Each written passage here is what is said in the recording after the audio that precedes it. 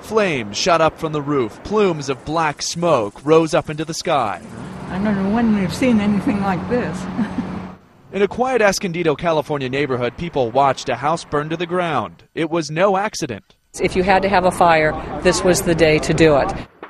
Authorities say they had no choice but to light the home on fire because it was packed with explosive materials, some of the same types of chemicals used by suicide bombers. Wires, plastic jars, glass jars of HMTD, PETN, precursors, wires, solvents, acids.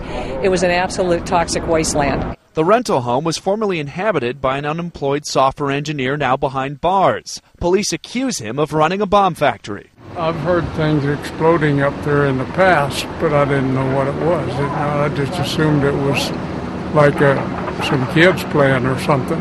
Just minutes before 11 o'clock Thursday morning, crews ignited the home. It quickly became engulfed in flames. Firefighters needed the house to burn fast and at a high temperature, 1,800 degrees Fahrenheit. The extreme heat neutralized the explosives. They said that the toxicity will be consumed within the first hour. It was gone within the first 20 minutes. Before the burn took place, meticulous planning was involved, from how the house was going to be burned all the way to what the weather was going to be like.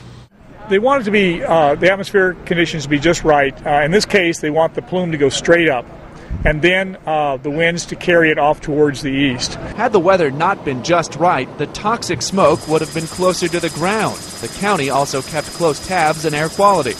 But in this case, this was no worse, as far as I can tell, than an ordinary house fire with the way it was handled.